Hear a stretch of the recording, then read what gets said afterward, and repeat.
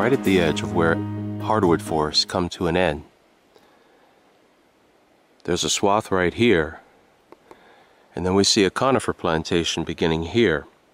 This conifer plantation, judging by the size of the trees, was begun about 15 to 20 years ago. Now I want you to take a close look at the foliage in this swath before the conifer plantation begins. We have various Asteraceae, we have Sarsaparilla, we have bunchberry and bearberry, we have shamrock, also known as meadow sorrel or field sorrel, including sheep sorrel. We have wild strawberry, we have raspberry. Looks like we have a beech tree there with its nuts. We have any number of mushrooms indicating a healthy and varied soil mycelium growing.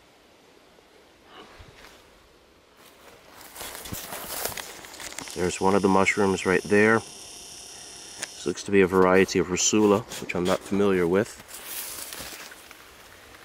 We have another mushroom right there. We have an edible bolete right there. Right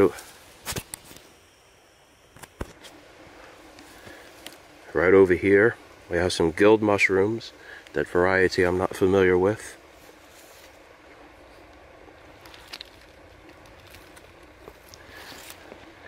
Right here we have another guild mushroom of a variety I'm not familiar with. I don't know guild mushrooms as well as I know the non-guild mushrooms, because most of the edible mushrooms are among the non-guild mushrooms. But what we see right here is we have a rich diversity of flora. And this diversity of flora, including the tips of the hardwoods themselves, can all provide food for the various fauna from white-tailed deer, rabbits, and other herbivores that might live back in this forest.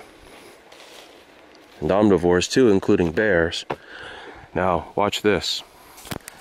As we approach the conifer plantation, look at the ground. We're going from healthy soil with a diverse flora to sphagnum moss. See, conifers acidify the soil. Wherever conifers grow, they acidify the soil, and in effect, the acidity counteracts other plants that might compete with them. However, sphagnum moss can tolerate acidity. Now, sphagnum moss generates its own soil toxins, and so when it moves over the ground, it takes over entire regions. And it's very common in these conifer plantations. You'll see the sphagnum moss go on and on. Sphagnum moss also puts its own toxin in the soil. Very few plants can tolerate that toxin. Bunchberry can, and there's a few others. The conifers and the sphagnum moss tolerate each other very well, and a few mushrooms, namely some of the Rusulas, tolerate it, and chanterelles like to grow among the sphagnum moss, but there isn't a whole lot. This is a biologically flat region, which means there is not much biodiversity. Very little of what's growing here has any kind of caloric value, and thus it's almost useless to the wildlife. So the more Nova Scotia woodlands are turned into these conifer plantations, the less of Nova Scotia woodlands there will be to actually feed the wildlife. Notice here, just to the left, we're panning back out over the end of the plantation and how biodiverse that meadow is. And it's like this right into the hardwoods. The hardwoods, of course, have less growing underneath them. During the warmer months, they were much richer, but it's close to the middle of October. There's a lot less growing underneath them, but they're full of biodiversity, rich biodiversity with rich food value. Notice all the blossoms. All the plants still in blossom. I can tell you the names of a number of these plants. We have flat top asterisk right over there. We have the berries of the sarsaparilla. We have fleabane. We have any number of herbaceous plants. Heck, in the woodlands over there, we have Canada Mayflower. That plant has long since shed its blossoms, and they've turned into berries, little bright red translucent berries that taste a lot like cranberries. All these things that benefit the wildlife. But notice Notice the herbaceous foliage and the blossoms as we pan into the conifer plantation. It's like a line, isn't it? It stops. It just stops.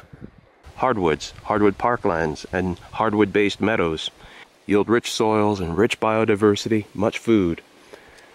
Conifers give us soil covered with sphagnum moss, no blooms, no blossoms, almost nothing in the way of herbaceous plants. I don't see one plant growing on the sphagnum moss that's still in bloom, and it's only about October 9 or 10 right now.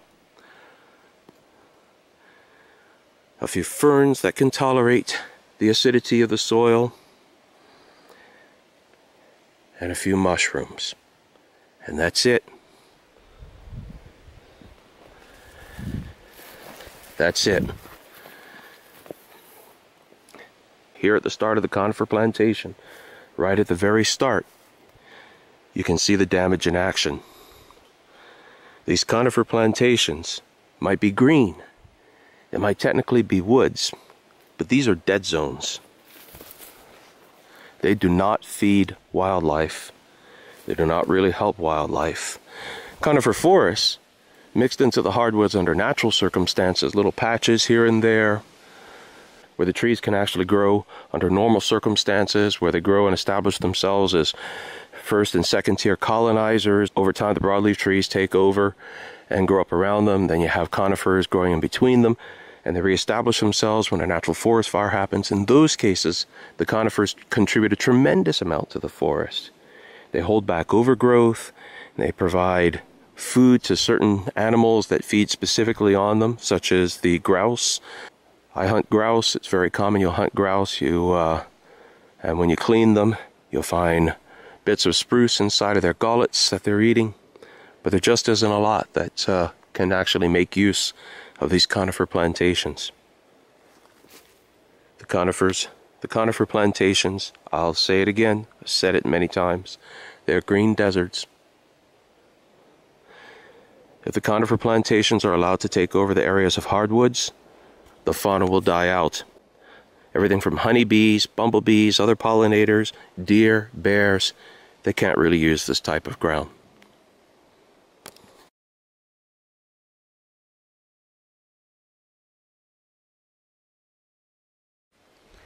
Here we can see the conifer plantation and the sphagnum moss. Trace over it, we have some blueberry, wild blueberry, its leaves are faded. And then as we push to the left, you can see some herbaceous growth. Most of that is wild forms of Asteraceae. Looks mainly like fleabane. But we look over there, we can see that this was once rich soil, and we can see it in transition as it's being overtaken by the spreading sphagnum moss. The sphagnum moss growth is encouraged by the presence of the conifers, which acidify the soil and make it more beneficial to the sphagnum moss. The sphagnum moss will grow in these colonies, take over bit by bit, poison the soil. Now, blueberries like acidic soil. They can tolerate the sphagnum moss and the conifers just fine. But the presence of blueberries and conifers on ground that should be hardwood doesn't mean that things are right. It means that things are very wrong. The presence of sphagnum moss and blueberries on ground that should be a meadow near a hardwood forest indicates that the soil is ruined.